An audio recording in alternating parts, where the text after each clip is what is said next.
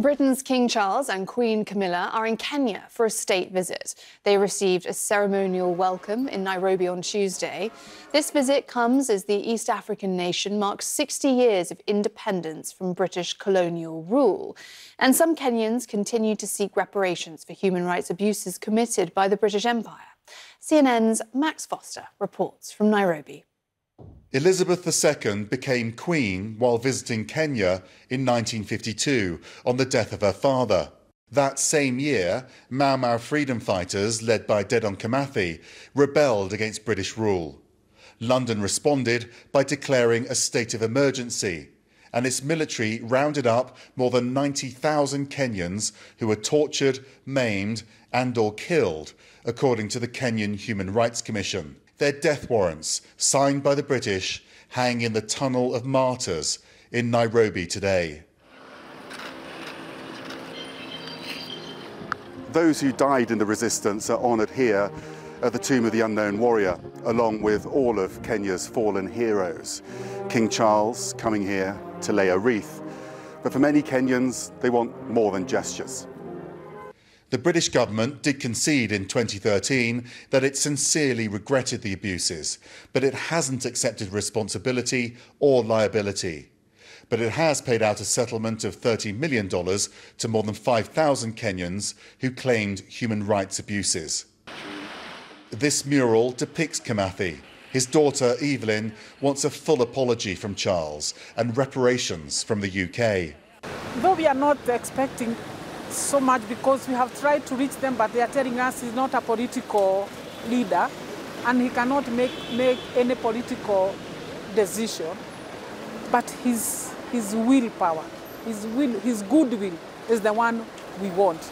Would the king go further and offer a full apology? This is what he said at a state banquet held in his honour by President Ruto of Kenya. The wrongdoings of the past are a cause of the greatest sorrow and the deepest regret.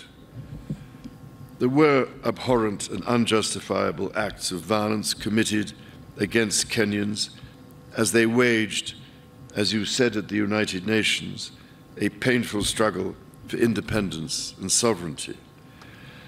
And for that, there can be no excuse.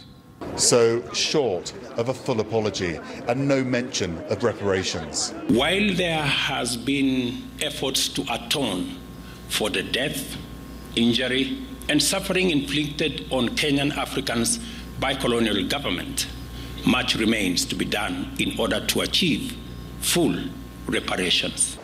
We'll still continue pushing. Yeah, the struggle continues.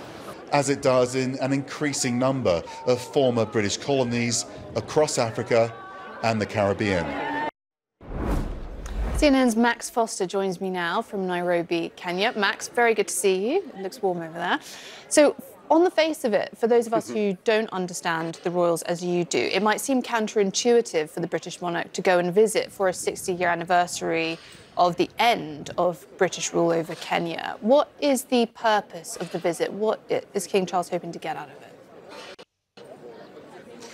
it? So it's really, he's here on government advice. So they're trying to establish a firm relationship between Kenya and the UK, forge a new relationship going forward, of course, getting those economic ties really firmed up as well, post-Brexit. So it's about forward-looking, but being forward-looking. We're going to see a bit more about that later on in the tour, but this first part was really dealing with the big sort of elephant in the room, which is the rebellion and the horrendous suppression that the Brits put upon the people of Kenya. And we've actually just had King Charles at this cemetery, this war cemetery.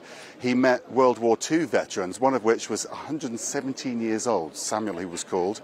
They actually had to throw their medals away during the uprising in the 1950s because they didn't want to be associated with the UK. Today, Charles came here and presented them with new medals. So small token gestures perhaps, but also symbols really of how they're trying to move on from the past and forge a way ahead. In terms of popular sentiment, is there a desire to forge deeper ties with Britain, given the complex and dark legacy of colonialism there? Well, certainly the people we've spoken to, that they feel that was a great era of suppression in Kenya, and the legacy lives on, and a lot of it is associated with the economy and how the chaos that followed British rule really damaged the economy and damaged society here. So I think there is a will actually to re-establish ties with the United Kingdom as a full equal partnership going forward, so they can benefit in terms of the economy, always a shadow of what happened in the 1950s. But I think there is a genuine will to deal with that. Of course, Kenyans want reparations, which is something the UK isn't offering and probably can't even afford at this point. Max Foster for us in Nairobi, Kenya. Thank you so much. I'll see you in a couple of days.